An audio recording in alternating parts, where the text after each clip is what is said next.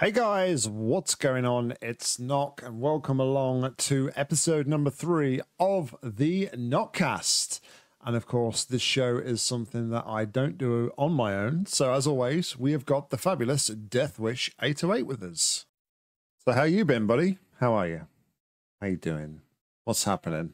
The same old, more or less. Kind of everybody's gearing up for Thanksgiving tomorrow. Get ready to add on an extra pound or two. Yeah. Yeah. So obviously you're out of town for you said to me for Thanksgiving. Yeah, I came out today to my mom's, and so I'll just say I'm already here for tomorrow, and then I'll probably stay until Friday or so.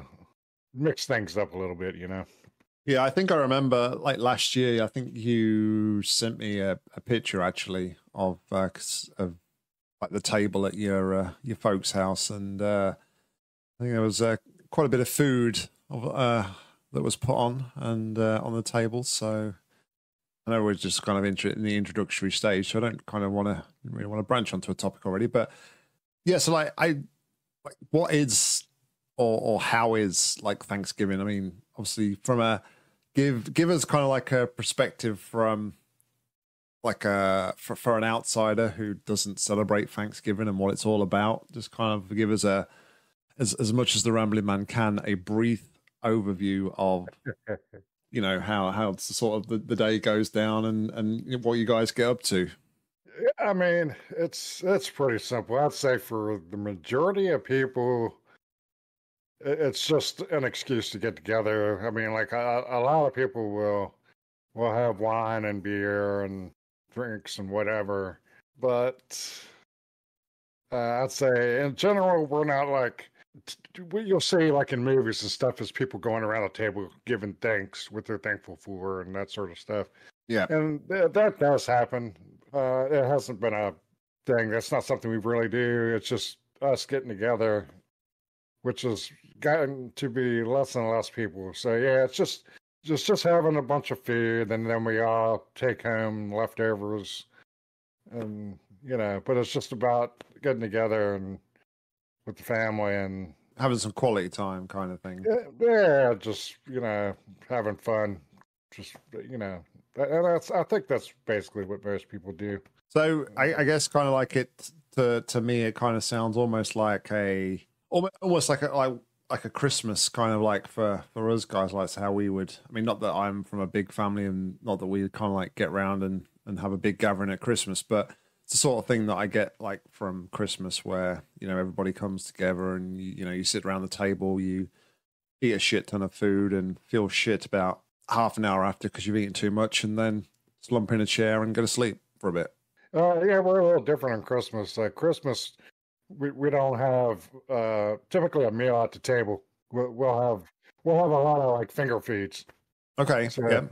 So and then anybody can just go in, grab whatever you want when you feel like it, and eat whenever you want, what you want, and all that. So we'll have like Christmas, we'll have ham and we'll have stuff like that. But the most part, we'll have just deviled eggs, and I mean, you name it, all kinds of just random stuff. Could be, I don't know, you name it. It just depends on the year. Shrimp, things like that. I mean, you just a ton of stuff that you can just go in and that's just like look at it like buffet food kind of thing, where you just kind of like put a load of food out on the side and just go and help yourself as and when you kind of want something to eat.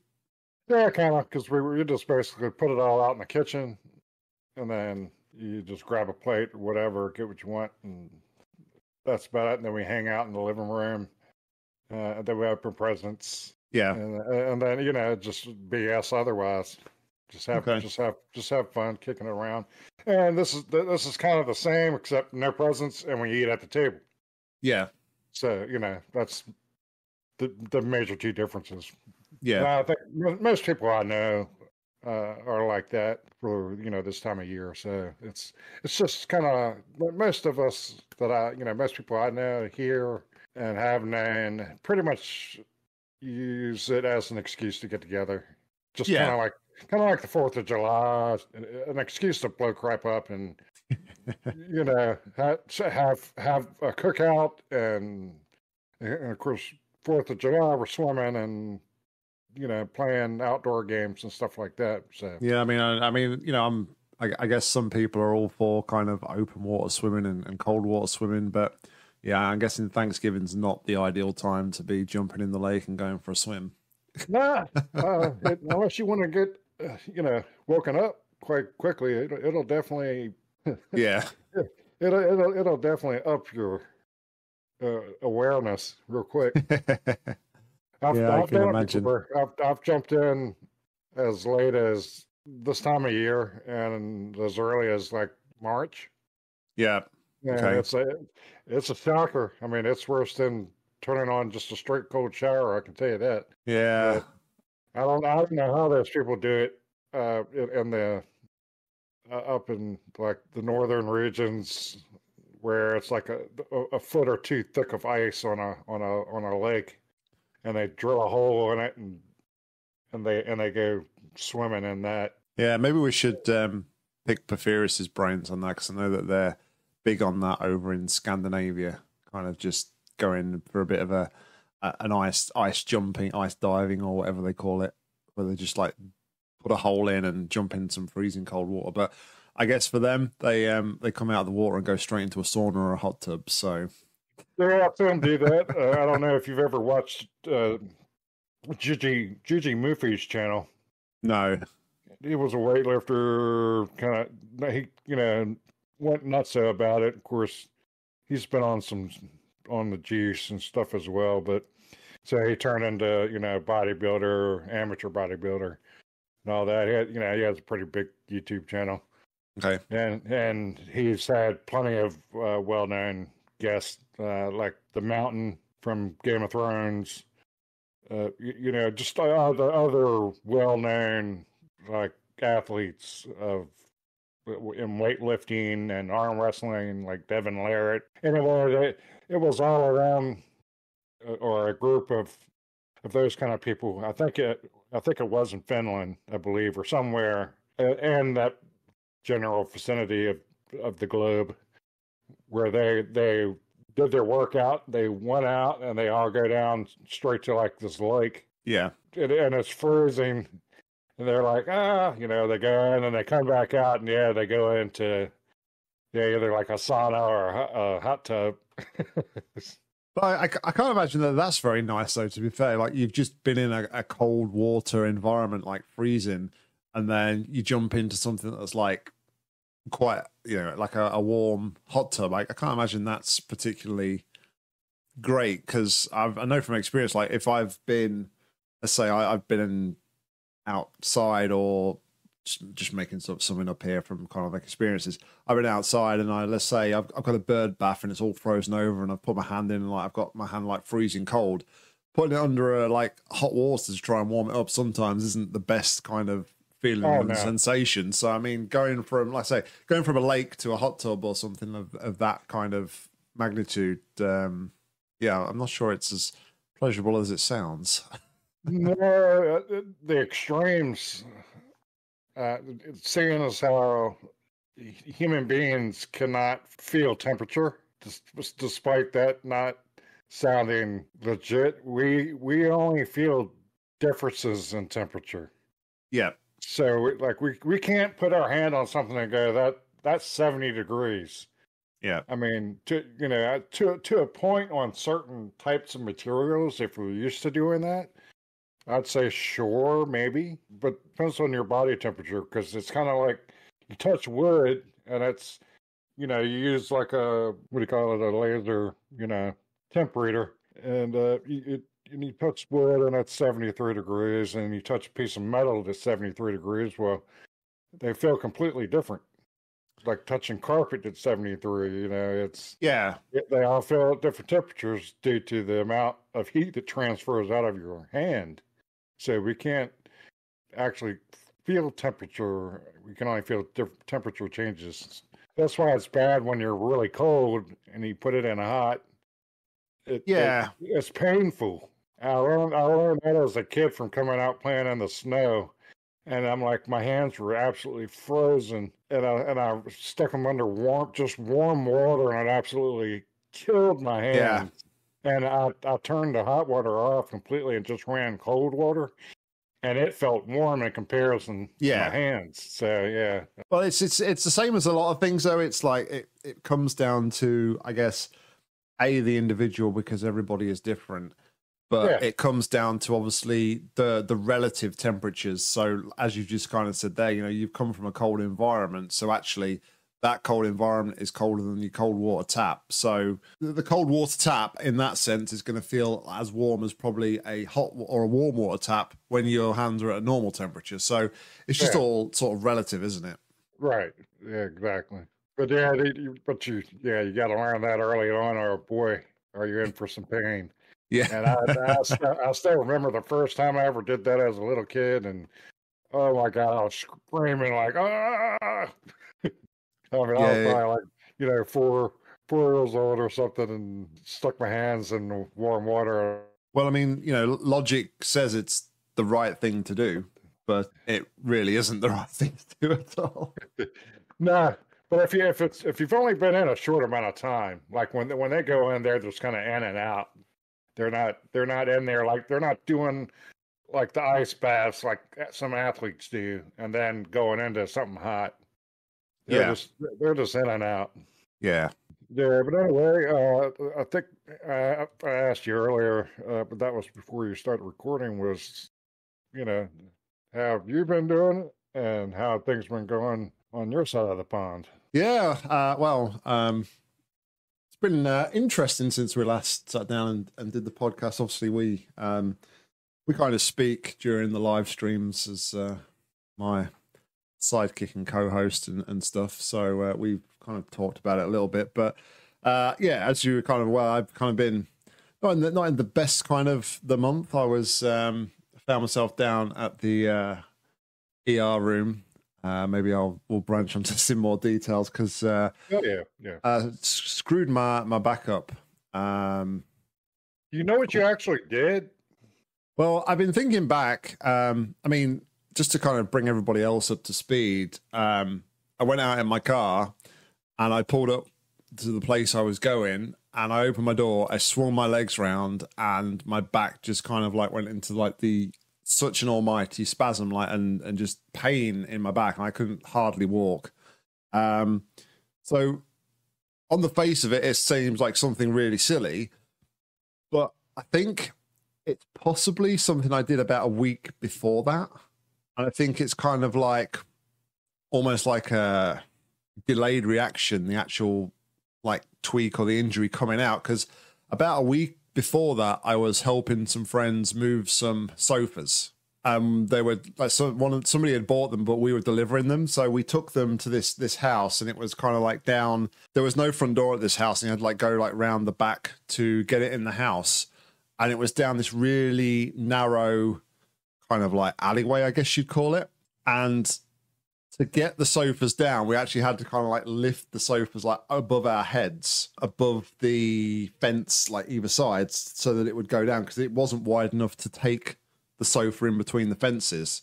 So I kind of think that maybe I did something when I moved the furniture, and then for whatever reason, that little simple everyday movement just set it off. Yeah, definitely a high possibility, especially if you're not used to lifting at all. Like because I know you walk, but if you never do any kind of weight training or resistance training, then yeah, that could have definitely 100% been what triggered it. And then it just a matter of, I've done stuff like that to where when I've gotten literally went to bed, felt fine, went to get up out of bed, and boom. Yeah, back locked up, and I'm like, oh my God.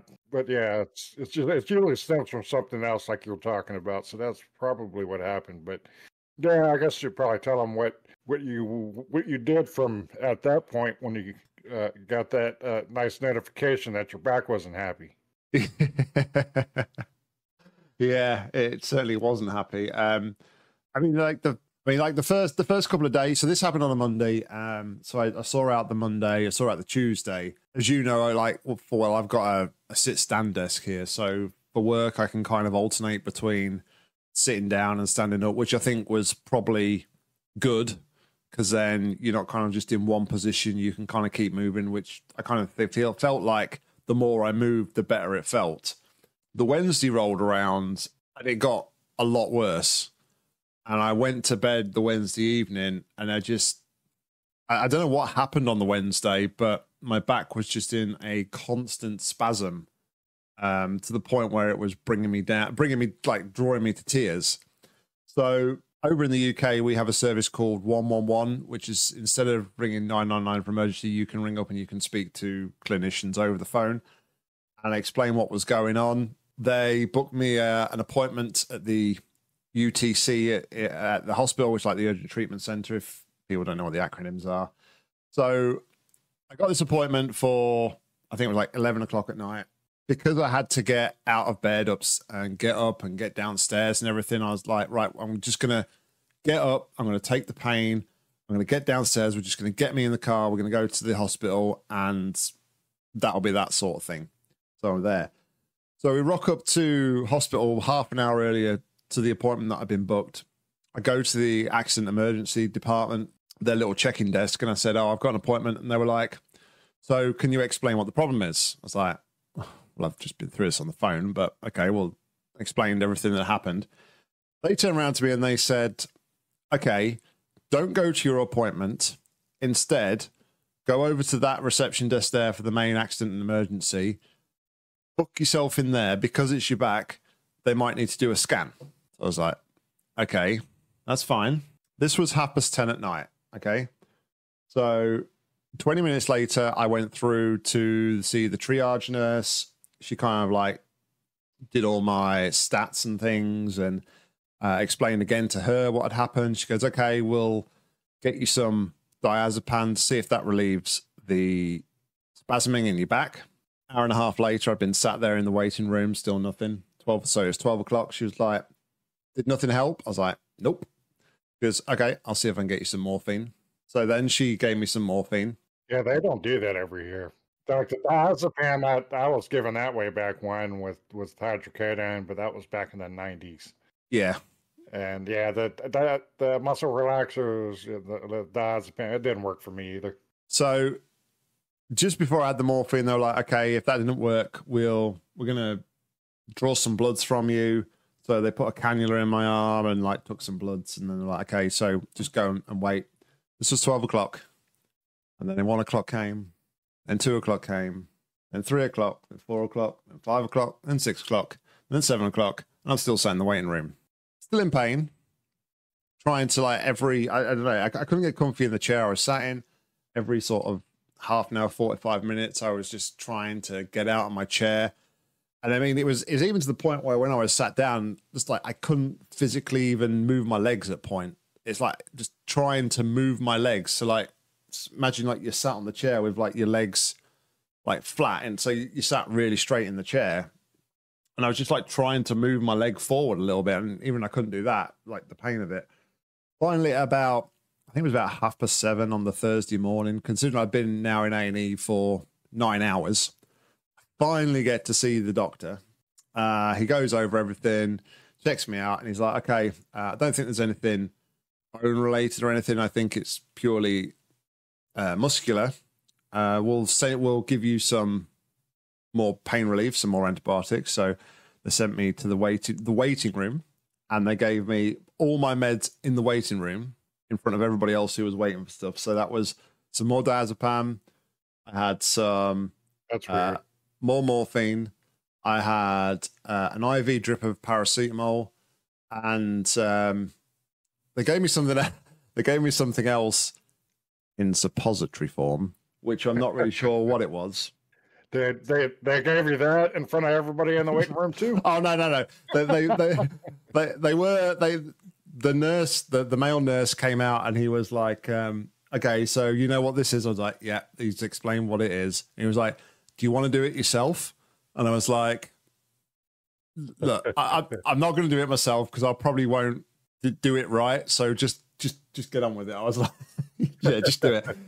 So anyway, I was like, yeah, so I had all my meds. It took probably about 15, 20 minutes for all the paracetamol IV drip to go in. The doctor came back out and he's like, okay, you can go home. It's like, okay.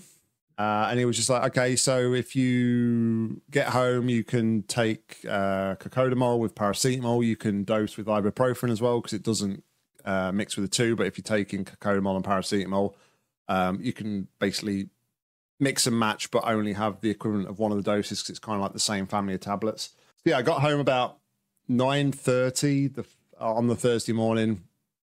Thursday was fine. I mean, I got home and I was pretty much high as a kite from all of the medication that they'd given me. Couldn't really pinpoint what it was that had helped me because they'd given me so much in one short space of time. But then Friday came around and it was like, well, shit, I'm back to square one here. I can't get out of bed again. My back really hurts. And the hospital hadn't prescribed me anything like to come home. It was literally just like, you'll be fine. Just deal yourself with over-the-counter meds that you can buy yourself and everything will be fine. But I was like, well, I can't put up with this. So I went to see my local GP. They just managed to prescribe me some diazepam and morphine and some stronger ibuprofen sort of stuff. So yeah, I kind of took that over the weekend. Everything started to feel better. So I weaned myself off the addictive stuff quite quickly because I didn't want to be on that for too long. No doubt. And yeah, week and a half later, my traumatic experience was over. Yeah. I guess like the talking point and conversation from this, I guess, is that everybody kind of says to me who's not from the UK, oh, you've got such a great health system, blah, blah, blah, blah. Our health system has gone to shit. Like, seriously, for having to wait that long to see somebody when you're in agonizing pain is not good. I was texting you when I was down at accident emergency and, you know, asking how I was and stuff. And I know you said that if that was you over there, although you have to pay for it, you'd be kind of in and out within the hour kind of thing. Yeah, I mean, it varies for you know, depending on the hospital, but the ones around me, anyone you go to, or any one of the real hospitals that you go to, I mean, they literally have billboards with the wait times. You know, an LED form and stuff, and it's almost usually pretty much like 2 to 10 minutes for the most part, and for the ER, and then that means your paperwork's done, you're back in there, and then they'll have nurses checking you, and then they'll have a doctor come by, boom, boom, boom. But yeah, and it depends on your insurance too. So I won't say. I know that's a big thing on the internet is, yeah, America has a really horrible healthcare system. You ought to be more like, you know, Europe. We do it. Why can't you? And Canada, you know, my nephew, who's a dual citizen in Germany, and here he much prefers it here than there. Yeah, if you don't have insurance, yeah, if you get into anything big like some kind of surgery or something, yeah, it's going to cost you quite a lot of money. But you will get taken care of, and you will get taken care of quick. You will not be waiting. Yeah, and and even if you're homeless, I mean, boom, they'll just call it a wash, but they're not going to let somebody die. Although I gotta say, some places. That is, it's getting worse here too. Like I said, depending on where you are and what hospital it is. But around me, they're pretty daggone good. I got 3 major hospitals that all have. I mean, yeah, they're fantastic. Yeah. As far as if you have any problems. Speaking of that, my niece a couple of days ago. Went outside to go play on a swing or something, or ride her bike, and she was going to put on her boots. And my brother said, "Well, you know, it's been a while since you wore those boots. Let me check them." You know, he checked them, and everything was all good. She went out and played, and then the next day, yeah, it had been less than 24 hours later. She wanted to do the same thing, put the boots on, came back in, and it was like, my foot hurts.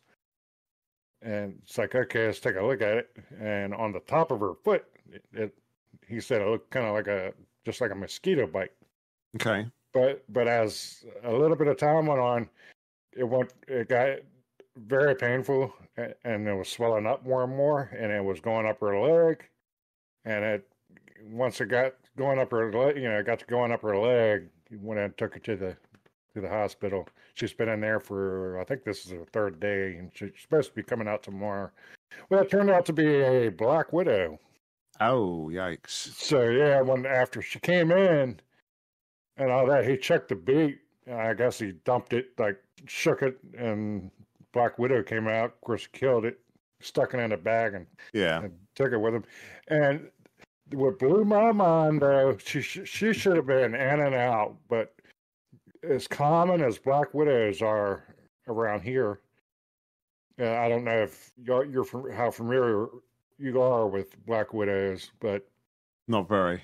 They're the second most venomous spider that we had. Number one is the brown recluse, which they are, like their name says, they're very reclusive. They're in dark areas, and you typically will never see them unless you're going in places you really don't want to go in the first place. But like caves and things.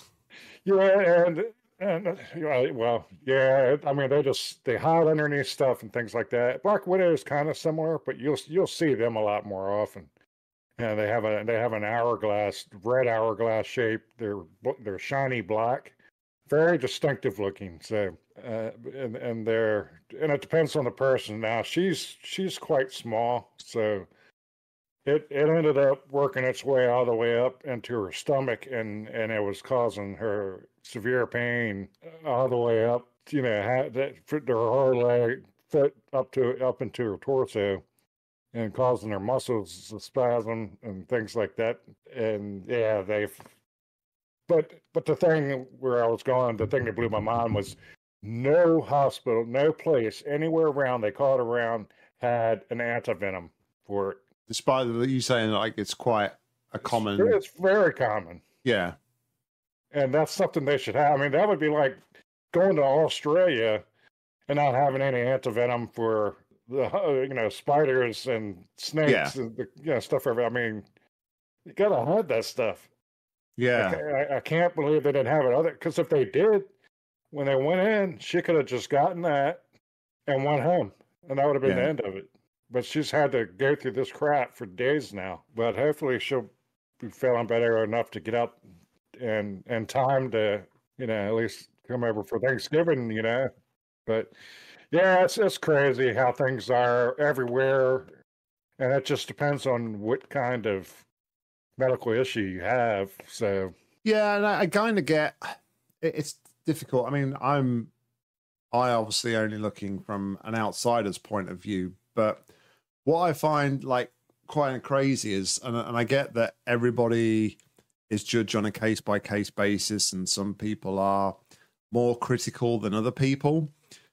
But when you kind of look at the people who are in A&E, there's certain people that you just look at and you think, well, if the doctor just came out and gave them like 5-10 minutes of time, diagnosed them, they could like just get rid of them and clear them off and send them home. Going back to October, when Ariella broke her, she fractured one of the end bones of her wrist, and she had to have a cast on. But we took her down to the emergency room, and we must have been sat there for about 3 hours once we booked in and before anything happened.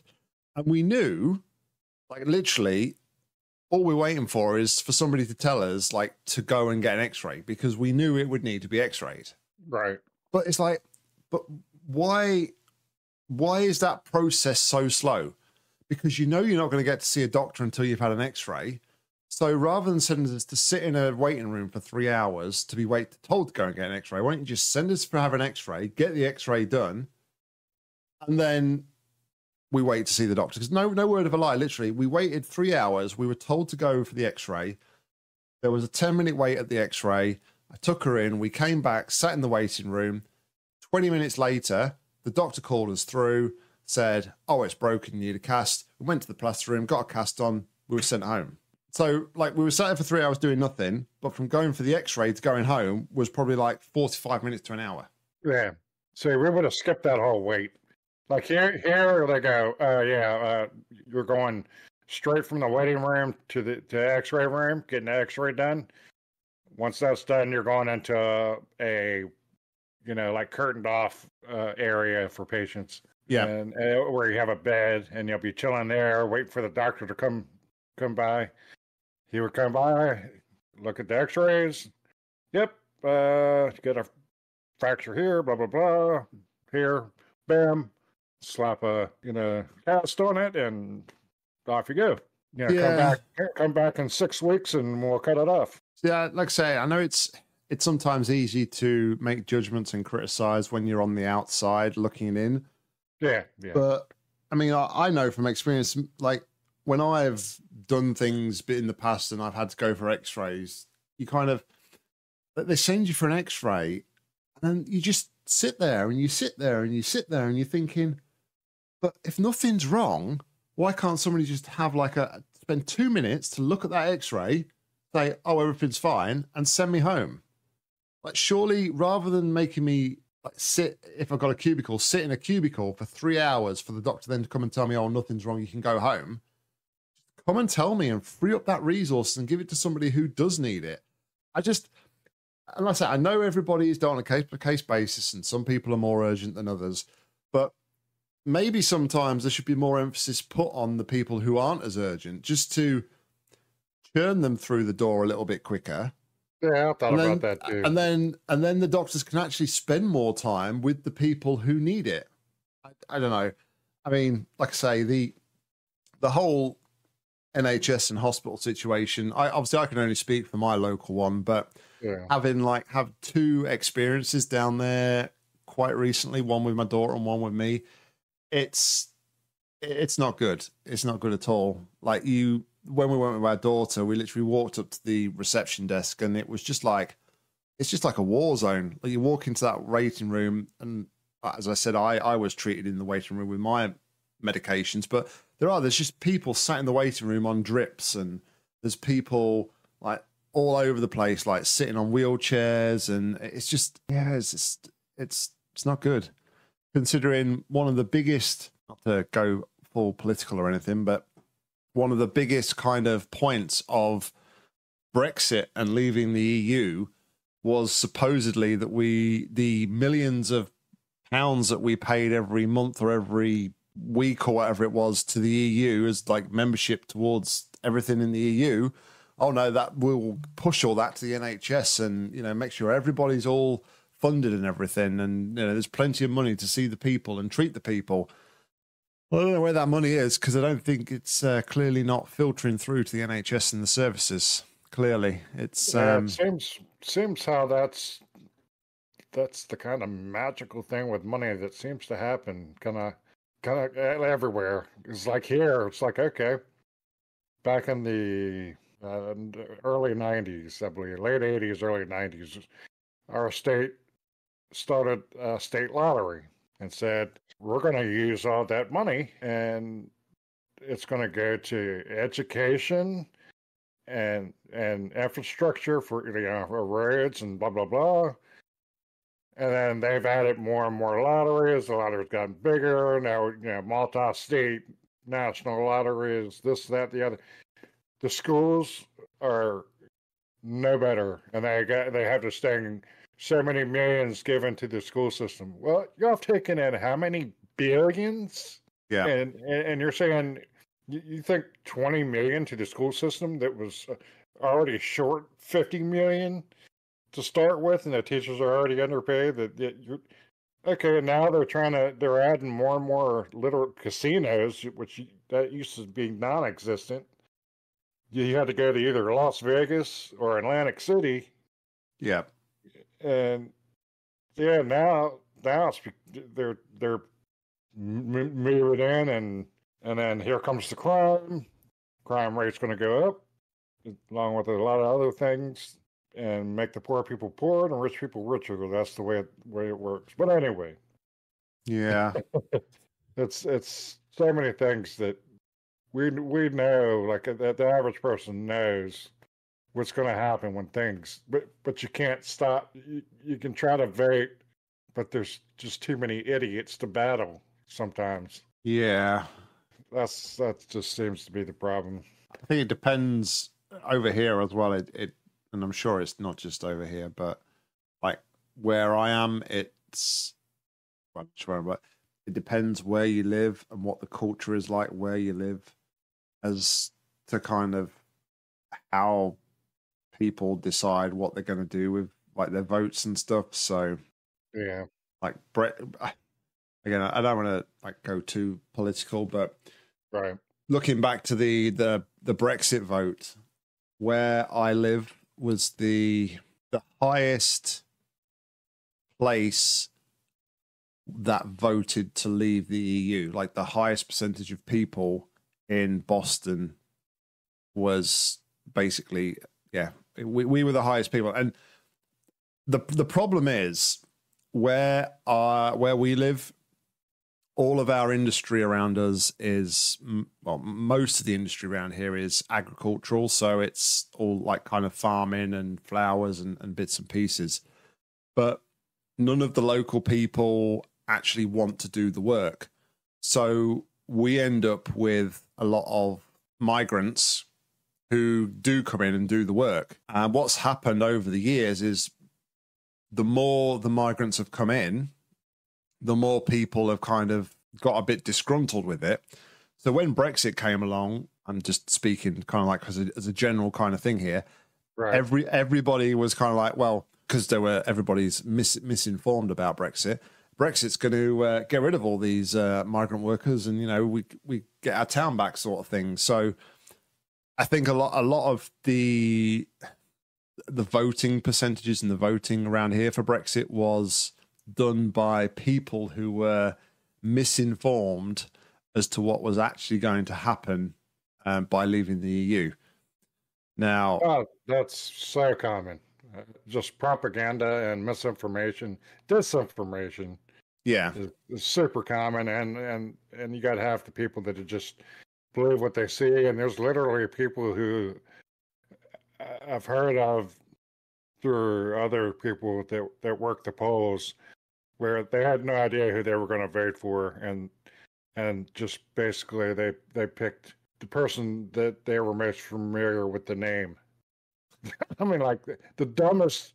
You might as well not even vote at that point. Yeah, I mean, if you're going to rock up to the polling station and go into your booth and then go, eeny, meeny, miny, mo, I'm going to pick that one, then, yeah, you may as well just not have bothered, if I'm honest. That's making the system worse. That's not how democracy should work. You're making a misinformed choice. Yeah, which, or a completely uninformed choice at that. And it's sad. And then you got the ones who vote one party or another, and then no matter what, so they don't even, they might not know anything about anything. They just vote for a particular party no matter what down the line. And just because it's easy, they don't have to think. It's like, oh my God, okay, all these people should not be allowed to vote. But anyway. Anyway. Not go into too much politics. Yeah, that was let's maybe go on to something else, because I mean we're at like 40 minutes and we're technically only just finishing up on the intro, so this is going to be a doozy of an episode, isn't it?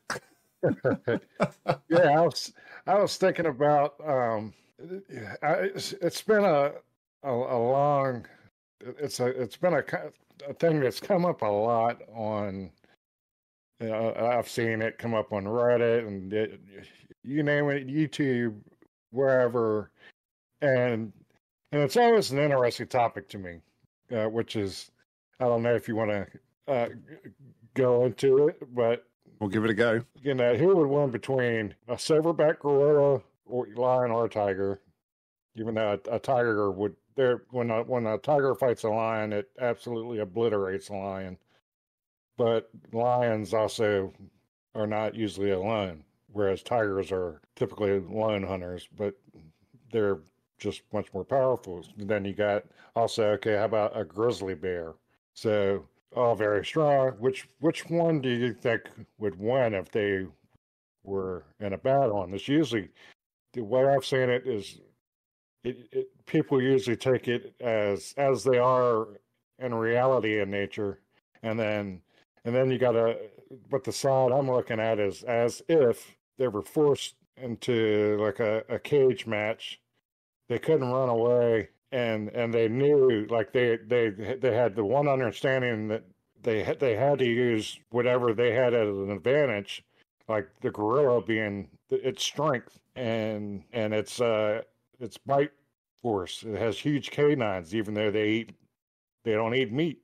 They eat leaves and berries and shit. But see, so they don't bite. Like whereas a lion, they go for the throat. They take down huge badass, wildebeest and this and that are just insane, and they just grab them by the throat and hold on until they fall down, and they're done. Yeah, I get that, but I mean, all right. So thinking about like lions as opposed to tigers, though, aren't lions more kind of like pack hunters? So where they kind of stalk their prey and then kind of pounce when they've got an opportunity. So if you was to kind of force a lion into like that cage match kind of environment against the others, would it still have that kind of advantage and the ability to be able to kind of pounce and stalk its prey? Possibly not. Well, yeah, that's the difference between if it's out in nature, as in like say real life, and they all happen to kind of come across each other, even though they're not in the same parts of the world. That's the thing. Lions are ambush hunters. Yeah. So in a one-on-one environment, I don't think the lion would probably do as well as either the silverback or the bear. Well, so the silverbacks are not known to.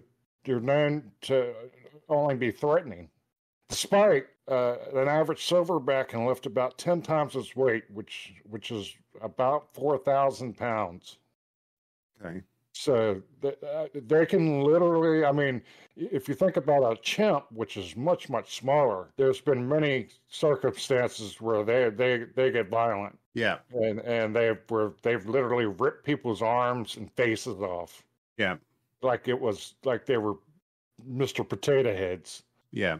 Now multiply that times a whole lot more to a freaking silverback. But the thing is, it usually just shows its teeth and uses a dominant position to scare off. It doesn't actually take. It'll end up running away. I think that's probably where the silverback and the bear will kind of be very similar. I think you kind of like have this, omitting the lion for now, I think you'd have this kind of scenario where you'd have like, in the left corner, Silverback Gorilla, on the right, we've got the Grizzly Bear. And they're just like kind of beyond, I can just imagine they're both on their hind legs, kind of arms in the air, kind of staring each other out, kind of trying to intimidate the other one.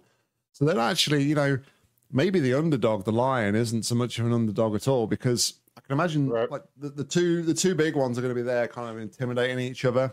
And the lion's going to be saying, I ain't taking this shit, and just like kind of like catch them both off guard and kind of go for the juggler and take them both out. So maybe the lion's got a bit of a better chance than I initially thought. Yeah, I think the one you think right off the bat is like, which one's the strongest?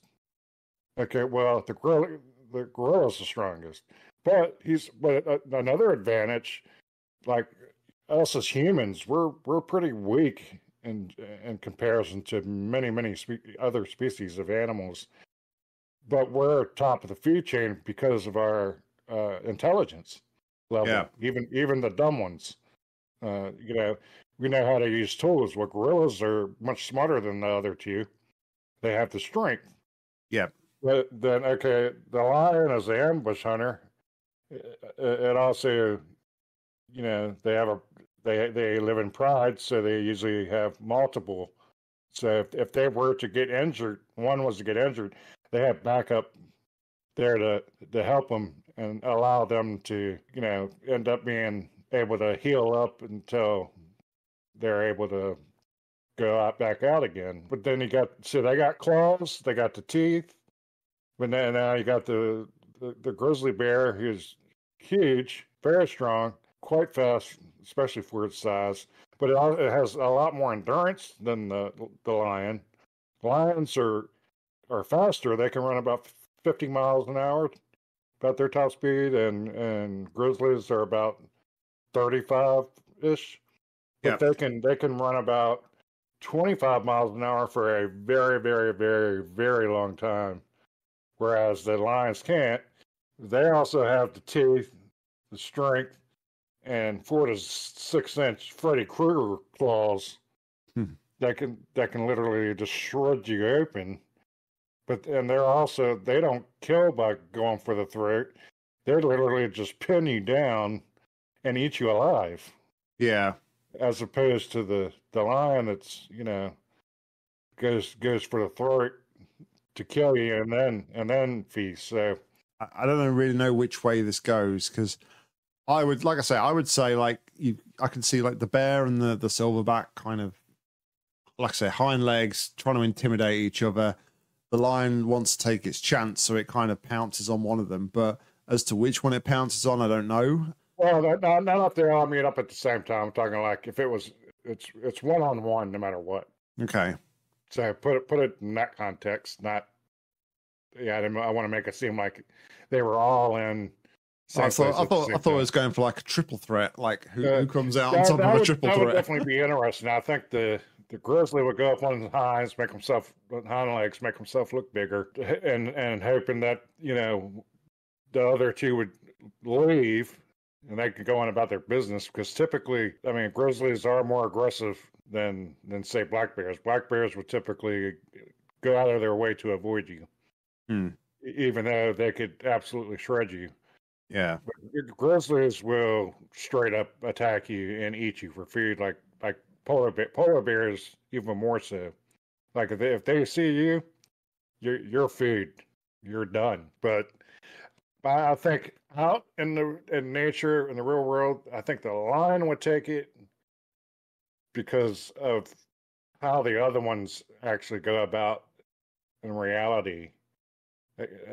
How they tend to go for the easy meals and just kind of intimidate their their competitors away. And like even when two grizzlies fight, there's never been a recorded killing between one. They've never killed each other. They've been hurt and stuff, of course, but one has never killed another. One just ends up backing down and going away, and then that one that because they're territorial, of course. Lions, on the other hand, when they're fighting for that pride, they're also fighting for the lions they had with the female. So they usually, one of them ends up dying, and then that the one that died, the winner kills its cubs. Yeah. As well, to not have his lineage live on. I mean, the thing is, I guess I can see that like the lion's got like the advantage, I think, of the initial sort of speed. So I think it would be able to kind of pounce and on either the bear or the silverback, no matter which one it was kind of like taking. But although they're generally quite passive, I do think like the strength of the grizzly bear would just kind of like, or the silverback would be able to kind of like just like knock it off kind of thing, and then be able to kind of dominate it. Whether or not it would fall into its, I don't know, because would it fall into its kind of natural state of kind of like, it's instinctual, the instincts they have. That's the difference. Given that it's quite, say, passive's probably not the right word, but passive when it comes to confrontation, I wonder if it would just kind of maybe like overthrow the lion and then retreat sort of thing, so that it kind of like tries to keep itself safe, in which point the lion would probably just like chase it down and come in for a second attack. So yeah, I kind of feel like potentially the lion would probably come out on top based on like the speed. I don't think the ambush and the speed. Yeah, I don't think either the silverback or the bear would be able to kind of overcome that speed, and I think the lion would potentially catch both of them off guard before they get a chance to kind of retaliate. So I'm going to say lion comes out on top. Yeah, I think in a natural, like as they are, like their instincts as they are, despite the seemingly overwhelming strength and power of the other two, the lion is just so much more aggressive, and that's its ability. It trains from the time it's a cub to fight. Yeah, and to survive, they have to take down insanely crazy animals. I mean, those animals they take down are seriously dangerous. I mean, they've taken down hippos. Yeah. And rhinos and things. I mean, it's insane. But aren't hippos like technically the most dangerous creatures on the planet because like their force of their jaw? Yeah, they kill more people than any other animals. Yeah. They're just I mean, they're way fast. People think they're slow. They're fast. They run on the bottom of whatever body of water they're in. They literally run on the bottom and then they jump up and come out and boom, whatever boat you're in is done. If you're in the water, you're food. I mean, yeah, they're insane. That's a whole another battle. But then now, okay, take out the natural instincts they have and have it so that they can be like us humans and go, okay, hey, Nock, I'm putting you in this cage with this other person who's this MMA fighter. We're gonna be like, shit, no, please. No, yeah, they have trained, you haven't, but you must fight them. No rules, go. You're gonna be like, well, I'm just gonna do whatever I can, So like, you're gonna use all the strength you can. You're gonna go for any eye gouges and whatever you can possibly do. So if you have that same mentality for those same animals and you put them one versus one, I'd say by sheer strength alone, I go back to what a lot of people originally think the gorilla, due to intelligence and the absolute sheer strength, because if it grabs nose, it's going after you, and it's going to be aggressive towards you as opposed to just trying to scare you off or scare off its opponent. Then it's gonna be smart. It's pretty quick. They're maneuverable. And then all they got to do is grab a hold of you, and you're done. Because literally, the grizzly bear, they can just rip all four legs off, rip the head off. Same, of course, same with the lion. I mean, it would just be a matter of just ripping them limb by limb. I mean, and then I think the grizzly would have pretty good shot against the lion. So I think to me, I think it would kind of go if they had that kind of mentality, like I must fight. I want to be aggressive in here and do whatever it takes and use my abilities to the best of my advantage.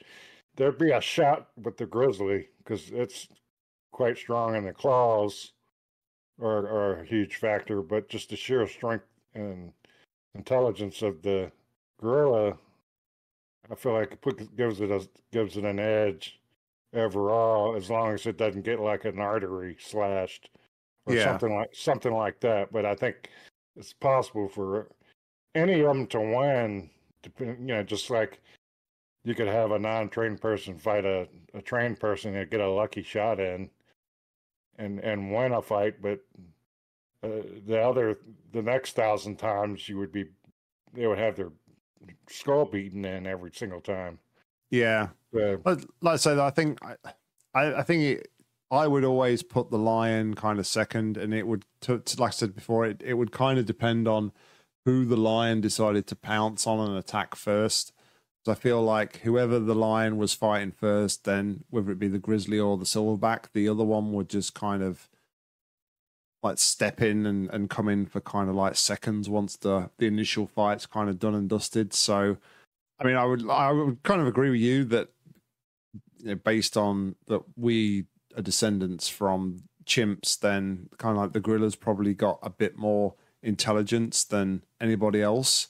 So, well, we're not descendants from chimps. They're relatives. Well, like, I don't know. When you look at all those sort of like evolution videos and things, you know, we were pretty chimpish many moons ago. What we came from, they're extinct. We're actually we're distant relatives. Okay. So to be fair, if you look it up, because a lot of people get that confused that we came from monkeys or this or that the other. No, we didn't. You can look at DNA, and you know certain ones have a closer DNA match to us than others, but they're still well far away from. They're on a different timeline, like they're on a different family tree, a branch of the family tree. Okay. But anyway. All right. Well, anybody listening, let us know your thoughts down in the comments as well. Let us know who you think would win in a scenario where we see a lion, a bear, and a grizzly bear, and a silverback gorilla. Interesting to see what you guys think on it. Yeah, based on either their natural instincts, and or B, the other side, to where they are trying to win, like they're not just going on instinct. Say the two different ways, like two different mentalities. But anyway, yeah, I like to see other people's thoughts on that, because it's been heavily discussed and disputed and stuff from what I've seen, and I always find it interesting. Even though it's a silly topic, but at the same time it's fun. Yeah, to me, I guess. But anyway, okay, so this is kind of like a really weird thing that I'm going to kind of branch onto here. Oh, that sounds perfect. Well, it's weird for the sense that those people that know me know that this is kind of like completely against my like who I am and how I've been for years and years and years.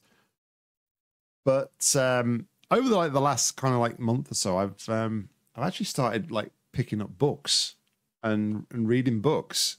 What? Yeah, it's mad. It's like something I've never done before. So for anybody that like doesn't know or hasn't been around for a long time, I'm not really much of a reader myself.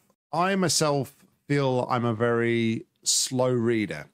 So for me to kind of like read a book is kind of like a bit of a chore in a sense, because it like takes me it could take me like 5-10 minutes to like read like a few pages, whereas like somebody else could like probably like skim through a book. But it's like really weird. Like Ariella came through probably must be about like 3 or 4 weeks ago, and like she had a book in her hand, and she always does this, like she'll bring a book through and like she'll make out that she's reading it for a bit, and then it will just get put on the side and she'll not touch it again for a while. But I kind of like thought, you know what, I'm gonna pick that up and I'll, you know, flick through a couple of pages, and then before I knew it, I'd kind of like actually finished the whole book, which is, like I say, for me it's like completely out of character for me, and I'm actually like really enjoying it. So I've actually been reading I finished the first one, the Harry Potter books. So I've read the first one, and I'm over halfway through the second one now as well. And it's really interesting for me, because I'm kind of, with the Harry Potter book especially, I'm kind of like doing it backwards to how everybody else did it. So like I've watched the film many years ago and seen kind of like, how do I best do it? So first of all, I kind of like, I know the story from the film, But when you read a book, you get so much more about the story, and you learn so much more that they don't portray in the films. Oh yeah. Well, you can't really convey everything from a book to film. No. I mean, you would have like a mini series if they even attempted to do it. But yeah. But what I also kind of like found really interesting at points is like some of the details that I picked out from the book. I was really surprised that they're not in the film, because there's like some really like interesting like pieces of information that they cover, which aren't even in the film. Anyway, the second thing that I kind of found interesting was, and because I've done this the wrong way around, it's like, I suppose when you've seen a film based on a book, you kind of like lose how do I put this? You lose a sense of the discovery in the book. And by what I mean by that is, when you're reading a book for the first time and it's like something brand new and you don't know anything about it, you're like reading about the characters and what they look like and how they act. And you're kind of like trying to picture it in your head as to kind of like, okay, what does this character look like? And you're trying to visualize everything. But watching like the film and then reading the book kind of ruins all that, because you've already got a picture of what the character looks like and how they act. And so I guess kind of like it ruins a bit. But I guess like to kind of put a question and like bring up some discussion about it with you, Deathwish, is like, are you much of a reader yourself? Do you like read any kind of like novels or anything? And what's your kind of take on like the going from like novel to film kind of thing? I used to be a huge reader, especially in like mystery. I used to read a lot of Alfred Hitchcock. Just I don't know, I had a lot of different things. Anyway, it seems like when I got into teenage years, high school, I was just doing so many other things. I just kind of didn't make time for it anymore. Like I didn't have time, and I didn't really read at all for years. But now, like say the last 25 years, I don't think I've read. I think I've read like one or two books, and most of my reading is online. Like I'll go and look up stuff, and I'll read actual, full length would be a book, but online. Yeah. But I do kind of prefer the paper part, and I've kind of gotten like you to where I think a similar thing for me, even back then when I used to read all the time, when I start, if I can't get into it quick enough, then I don't want to read. Okay. So that was always the hardest thing for me. Like if I started reading and it kind of grabbed my attention within, I'll say, the first chapter, then I'm just I want to read, and yeah, my mind, I picture the whole thing in my head. I picture just like I'm watching a movie as I read. I remember especially like of Mice and Men and things like that. That I had very clear. I still even have the images of what I remember picturing back then. Yeah. In like eighth grade, when I read that one, and then I've seen the movie afterwards. And I'm like, oh, okay, and some things are actually pretty darn similar to what I was picturing and stuff like that. But yeah, I definitely get where you're coming from with if you see the movie first, your brain is automatically going to go to those images when you come across that scenario or situation, or when they're describing something and you're going, oh, they're talking about this movie star who plays that character. And now I'm picturing them instead of what I would be picturing based on what the words are telling me. Yeah. But yeah. But no, I have to say I haven't been as much of a book reader since high school, really. I tend to read a lot of other stuff that's I guess more on the nonfiction side Yeah. now, and looking to understand more about certain things that I, just trying to learn more and to try to grasp some kind of concept of, like, say, space time and gravity, and so I'm a big science person in general, just a fan, and so yeah, I watch a lot of videos on that stuff, and I read a lot about it, but I'm still a complete idiot, when it comes to it. But I do have enough of an understanding that I definitely have a better grasp than people who didn't, like, say, major or take it in college and things like that, and become an astrophysicist or whatever. Compared to the average person, I definitely have a better understanding, I think. And so I enjoy that side of it. But yeah, I don't really read stuff that tends to be made into movies. I'll just watch the movie, and that's the end of it. So yeah, but I think it's good that you're taking it up, because it is. I think it's so much better when you can read the story, because you're seeing it, you're reading it how it was meant to be, as opposed to the chopped up, edited, cut down to fit within 90 minutes to a couple hours in a movie.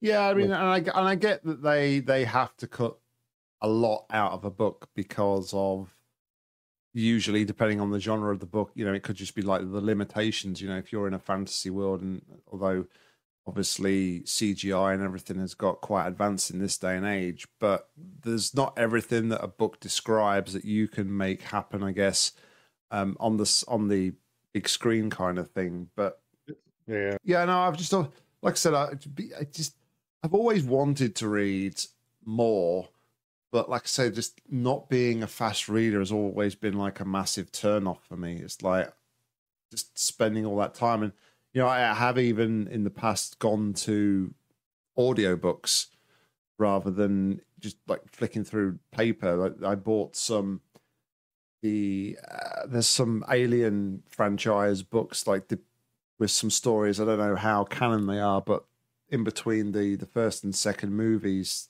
apparently, like, Ripley goes off to this other place and the alien shows up, and then there's another one that describes how the incident unfolds at Hadley's Hope, which is the location of the second film. But again, like, even though it's an audio book and it's being acted out fully, I still don't kind of feel like you get the full level of detail that you would get if I read the book. So yeah, no, it's definitely kind of like something that I've been going into, and it's, I don't know, I guess it kind of, it's a nice break in a way to, not that I spend a lot of time on it anyway, but it's like, it's an excuse to put my phone down. Yeah. And actually do something that's not just looking at a screen or watching the TV. And I don't know, it kind of, I guess reading kind of makes me feel a little bit more cultured, I guess. Does that make sense? Yeah, yeah, I totally agree. I mean, I kind of forget about it. Literally, I forget about reading a book, in general, and then and until I like somebody brings it up, like you have, or like somebody mentions one or something, and I'm like, oh, okay, I need to get that. And yeah, I think the last one I read was Christopher Hitchens. I can't remember the name of his book. It's been probably 10 years since I read it, but extremely well written, and yeah, it's just it's something that I've seen him in discussions and things, and talk about things and the way his mind works and stuff.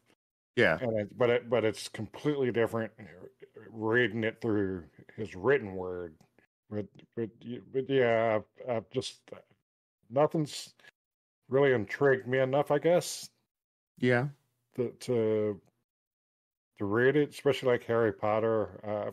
I haven't even seen the movies. I've seen probably part of the first one or pieces here and there, but yeah, I don't know. Just I would probably enjoy it, if I did actually go ahead and sit down and take the time to watch it.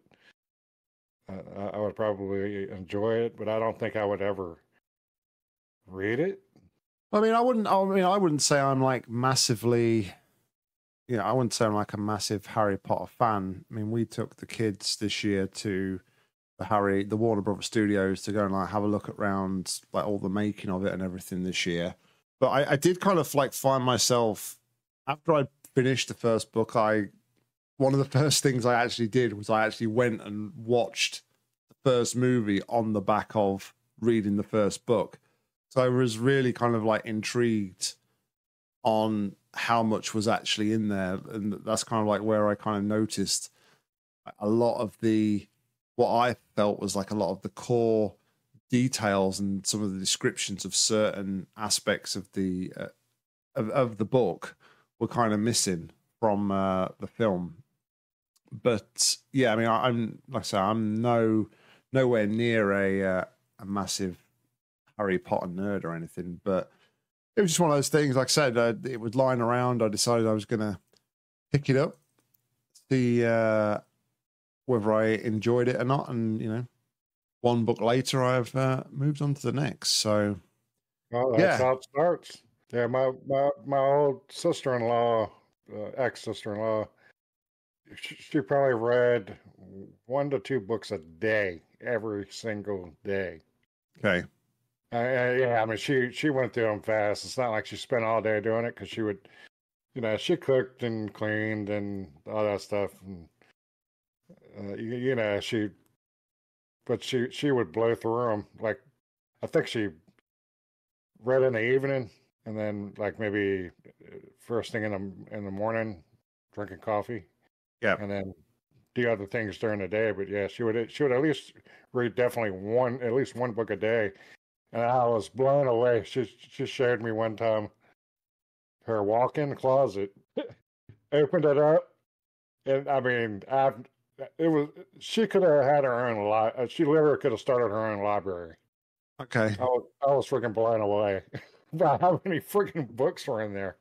I'm like, oh my God. And she was like, yeah, my brother didn't know how many books she had actually bought. Which was crazy because, I mean, there was thousands and thousands of dollars of books in there that she had gone through. It's like, holy crap. But anyway, yeah, I think, teach their own. And I do enjoy reading if I get into it. But yeah, it's for me. It's kind of like a movie. If I'm not into it pretty quickly, if it's something doesn't grab me, and it's not like I have a short attention span because I just watched A Man Called Otto last night, and that's well, with credits and everything, 2 hours 5 minutes. Yeah, that seemed like it felt like 30 minutes to me. Okay. I don't know if you've watched it, but no, I haven't. It's a good movie. I don't just like any movie, it's not for everybody. But Tom Hanks, such a great actor. But the story was really really well done, and it just felt real. The characters were great, I think, and the acting was superb, and it just I don't know. I mean, I was sucked in pretty quickly. And like I said, once I am like it, I was like, wow, it's almost over, or it is over. Crap, it's been 2 hours already. Jeez. Yeah, I mean, I think that's always a sign that like you enjoy something that you're watching is when you kind of just sat there, you're watching it, and before you know, like you say, there's like an hour and a half, 2 hours has passed, and it's like, geez, where has that time gone? I always feel like that is a good indicator that you've really enjoyed a film. Yeah, like you were completely invested. And I know I was. I mean, I was totally invested in his character and his life. And I felt like I was, I guess some people can vibe with me on that, like where you feel like you're kind of in a bubble. Look, you're outside looking in, you're literally there almost. Yeah. And yeah, because they're so into it. And whereas other ones is kind of like, gotta go to the bathroom, pause. Yeah, I did not pause. I did not. Nothing. I watched this straight through without even thinking about. I don't even think I took a sip of water. But yeah, you didn't go to the bathroom, and then when you stood up, you realised you were sat in a big puddle of something. Joke. I joke. That's why if you're gonna watch a movie that's 2 hours long, you wear Depends. So that way you can just go as needed. Get a catheter inserted. It's fine. You'll be fine. Oh yeah, that's a joy. I do that for the fun. Yeah, who doesn't get a catheter just for the fun of it? Yeah, especially like the ones with the little spikes on them. Yikes! Oh dear. So aside from a new reading hobby that seems to be coming along, anything else like that you've started to do different? Not really. This year I've been a lot more invested in my own kind of personal development. So I've been spending a lot more time doing training and courses and different bits and pieces. So even if I kind of feel like it's foundational level knowledge, I've kind of been doing training because I feel like it's like, so for example, I'm completely 100% self-taught with C#, and I use C# pretty much every single day in my job. And I've just actually completed a couple of like beginner or foundational level kind of training programs, and I've got an actual Microsoft certificate for one of them because I found a Microsoft course that was doing it. And although I kind of know probably 95% of everything that's being covered, it's still really quite interesting because I found that there was just the occasional odd bit of knowledge or things that I didn't actually know. Yeah. Whereas like some people might say, oh, well, what's the point in doing foundational? You've got kind of like, yeah, you've been doing it for all you do like for like 15 odd years. Why do you need to learn foundational? But I think, like I say, when you are completely self-taught in something like that, there's always a worry in the back of my mind that, yes, I'm doing things, but am I doing things properly? Or the most efficient way possible? Yeah, so I like I say, I find it really interesting even just to cover those foundational level sort of courses and bits of material. So I think this year I've been doing like I've invested in Unity courses. So I've been doing some stuff on Unity. I've done a Microsoft exam in Azure fundamentals, like to kind of like try and branch into a bit of cloud stuff. I've been learning about entity framework for .NET Core. Don't want to bore everybody, but I've always developed my applications with SQL Server, and I've always done all the SQL myself. So moving over to Entity Framework is quite interesting because all of that SQL stuff is handled by the code you've written. So it kind of like speeds up the process of developing. So I kind of found that that's quite an interesting tool to kind of have done with. But yeah, I'm on my 5th course for the year. I'm hoping to get like this 5th kind of course done and dusted. But let's say I've never thought to call it SQL. I've just always called it SQL. I've always called it SQL, but the reason I used SQL instead of SQL is because I know that when I speak to 90% of other people who deal with programming and stuff, they all call it SQL. So SQL seems to be the more accepted name for it. I've always called it said SQL. out loud. I've always called it SQL. Always. Well, I was going to say I've never actually heard somebody say it out loud that I can think of. So yeah, that's pretty cool. I never even thought about saying it that way, but yeah, it makes perfect sense. Yeah, a lot of the resources and videos and stuff that I've been covering this year, they'll call it SQL or MySQL or whatever. But no, I'm 100% with you. I've always called it SQL Server or MySQL. I've always seen it as like the acronym, which stands for obviously structured query language, and with it being an acronym, I remember the first time I heard it was actually when soon after I graduated, and I was in my first job after graduating, and there was some outside development work going on. This was kind of like before I my first post out of university was actually more like an IT management kind of role. So I was more dealing with hardware, even though I'd got a degree in more the software side of it. And these guys were coming in and they were like, oh, yeah, we're building this and we're going to do it on a SQL server. And I was like, SQL server? What's that? Is that different to SQL? Yeah, that'd be the same way. Yeah. So, like I say, I've been busy with that. I've got one that I'm really interested in. I'm going to hopefully branch into it next year because we're running out of time this year now to get anything else under my belt. But I've been toying with the idea of like cybersecurity and like ethical hacking kind of side of things.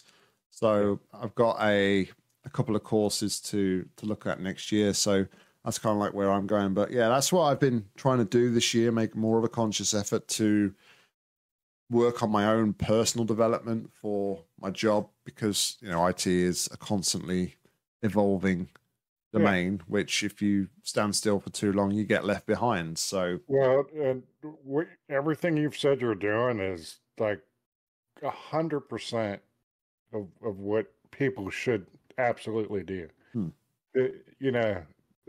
I don't know anybody that has started things in their field, or even if it's outside of their scope of their job, that they do not end up benefit from later on. And you've been at that place for quite some time. Whereas I don't know, every year, people are switching every 1 to 3 years. Yeah. Just to get another bump up in money. And the ones that do the best are doing exactly what you're doing.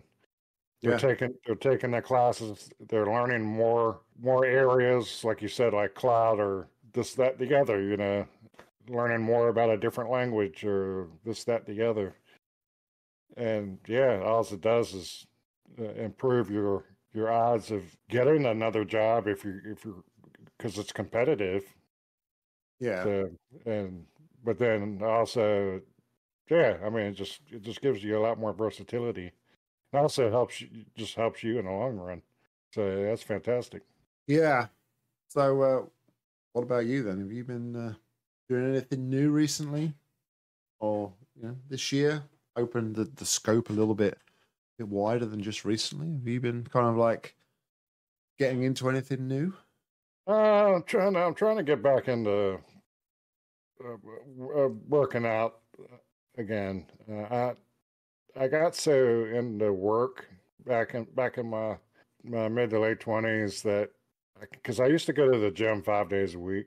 Yeah, and and I was always an athlete, but then the gym was a new thing for me. I never went to the gym. I was just very, very active, so I was always, I was pretty cut. I had low body fat percentage, and I was just in good shape. Just doing all the stuff I did, plus the work I did, which was literally like a gym workout.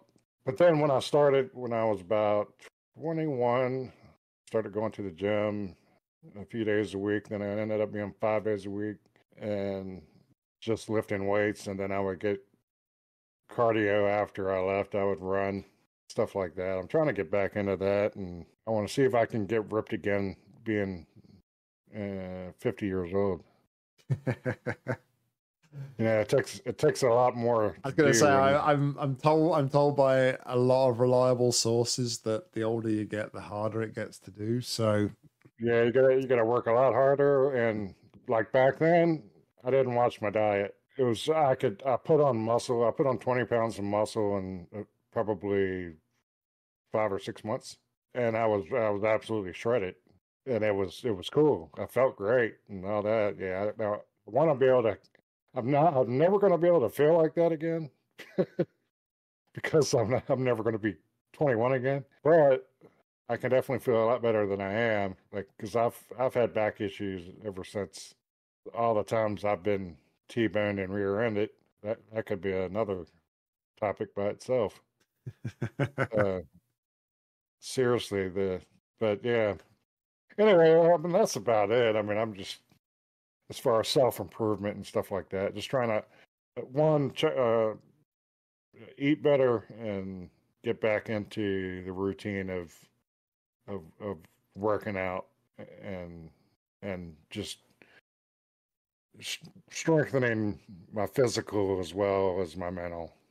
Yeah, keep us posted as how you're going though, buddy. You know, I'll be hopefully I'm sure you'll get your head down and get into it. So yeah, we'll watch this space.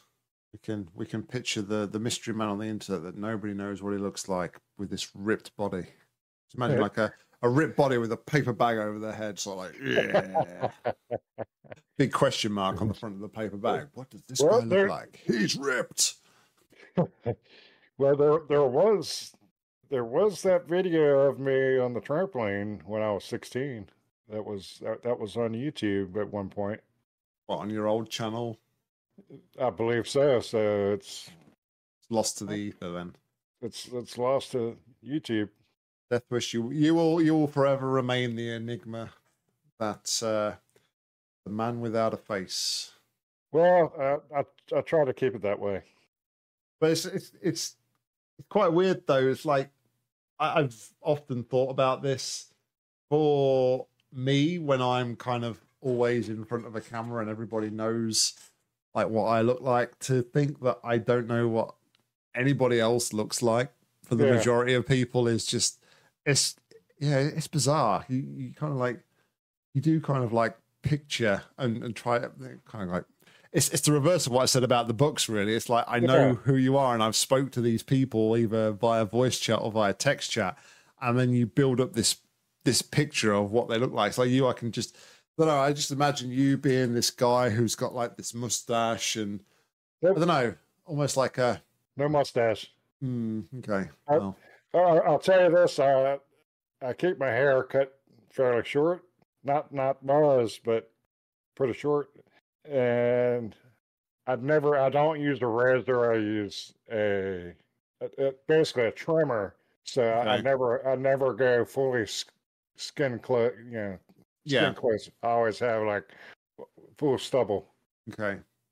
You just completely destroyed the image I had of you in my head now. I've always pictured you like having a mustache. It's like sitting there, some guy with a mustache sitting there knocking back like 20 beers a night sort of thing.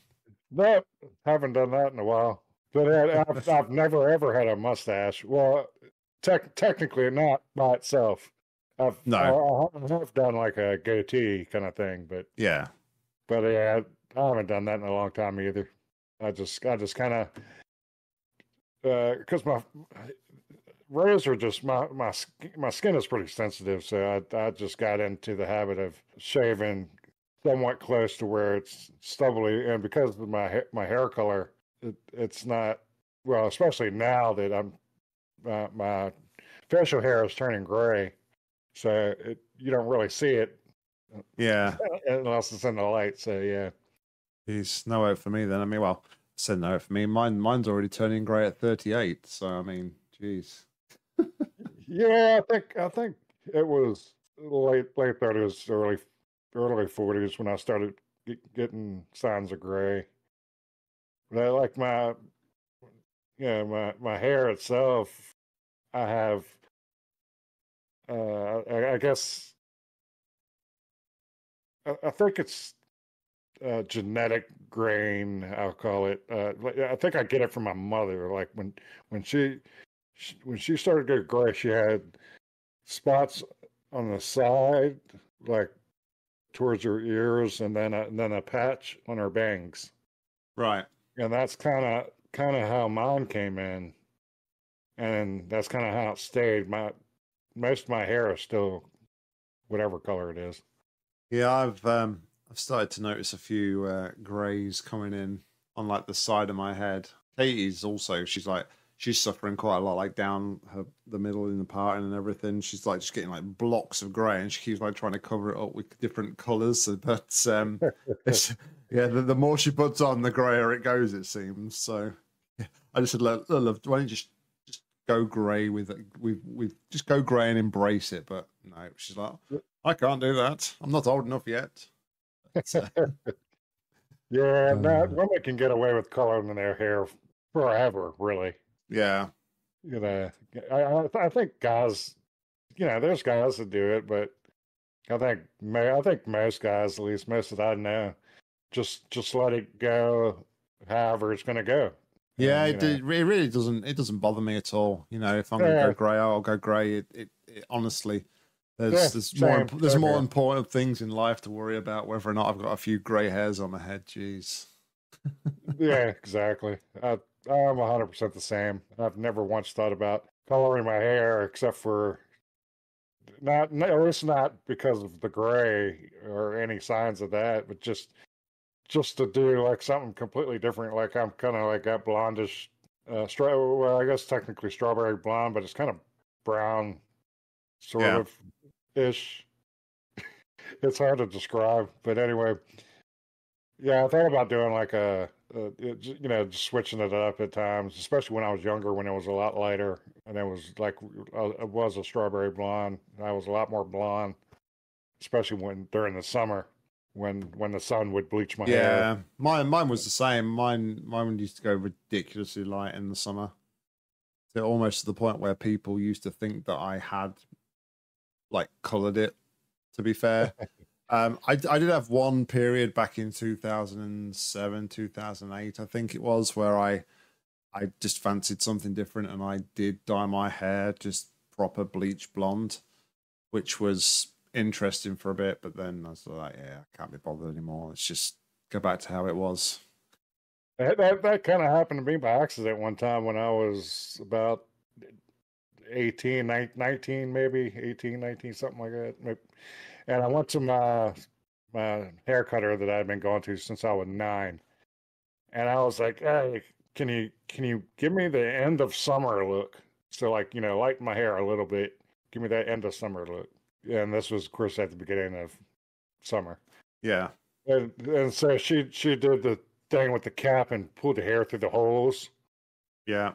So it wasn't doing all of my hair, but just pieces, whatever. So it would kind of blend in. And she goes, okay. She comes over and checks on me, and then goes, just a couple more minutes. And, and then when it was all said and done, and rinsed my hair out, I turned around and looked in the mirror, and I'm like, holy crap. It was like super blonde. Like I was like, yeah, I think those last extra couple minutes or so that you could have left that off. He was like, yeah. She was like, I'm kind of surprised at how much it changed. But I was like, oh, it's done now. So, like on the topic of hair and stuff, so I'm sure, have you had any like outrageous haircuts in your time? Nah. Never actually. I've never. Well, other than when I shaved my head bald, if you count that. Okay. Well, I did that back in my 20s when I was about 24, 25. That was the same time I shaved my head bald. I pierced my eyebrow, my nose, and I had 2 earrings in one ear. And yeah, It was that was all in one night. I did it myself. Needless to say, there was copious amounts of liquor drank that night. That really surprises me, honestly. Really surprises me. I was 24 then. I mean, I can join you. I mean, I've been in the complete skinhead club. I was there for a good few years, to be fair. When I first went to uni in 2004, I was rocking the literally skin, bald head, like big, like proper razored on top of my head, which was interesting because I remember one time I was doing it and I'd run out of my normal razors, so I used one of those little, I'm sure you've got them over there, the little disposable razors, like plastic. And I only did it the once because I took a massive freaking chunk out of me every one of those things. It's not the same as using a like a regular razor. But I remember I just about to finish my exams at secondary school. So I was probably about 16 and I was around my friend's house and we just decided one day that I was going to have a mohawk. So yeah, I was going to guess mohawk. I sat in my friend's kitchen while his mum kind of gave me a mohawk just out of the blue, which was interesting. But yeah, I've had a couple of crazy haircuts for sure. Yeah, mine's been pretty standard. The old comb the sides back and then the front, either from left to right or right to left. Yeah, just standard Clark Kent kind of. I remember a phase that was going through when I was about 12, 13. Like everybody in the school had one, pretty much. All the boys had one. It was like you kind of had like the undercut. I don't know if you know what that is, but you kind of like just have a parting down the middle and you kind of like brush your hair so like hang down either side. But then all underneath the hair was kind of like shaved all the way up nearly to the top of your hairline. So yeah, that's like popular with a lot of girls where they shave the one side of their head, but then they either comb the rest all over to expose it or either a different style to cover it up. Yeah. My youngest did that. But the takeaway from here is finally, for once, boys did it first. And back in the 90s, we did it, I may add, as well. Anyway, I think that's probably a good place to leave this one. I mean, we've been going for nearly an hour and 3/4. Have you got anything that you would like to add as a final note, Deathwish? Well, nothing off the top of the gray matter. Other than glad you're back to being a functional exoskeleton for your nervous system. Yeah, I'm functional at the minute. I may not be next week, but I'll talk about that with you off air. I don't think that's a conversation I want to particularly have on the podcast.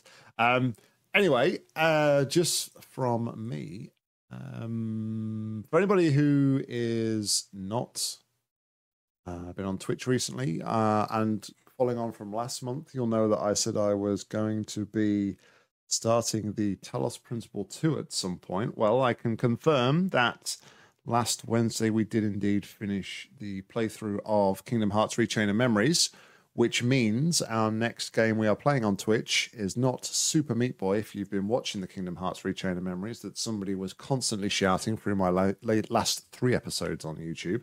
It will be the you need to ban them. It will be the Talos Principle 2. Now, I don't know if I'm going to be starting.